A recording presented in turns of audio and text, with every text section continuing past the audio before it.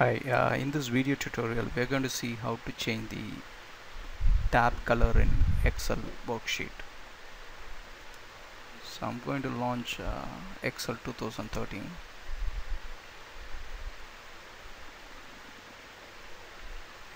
Now if you see the default color, the text is in green and the tab color is white.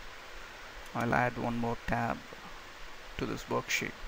Now if you want to distinguish between these two tabs by means of colors, by giving some background color, then you can just right click on the tab, select tab color and go for your preferred choice.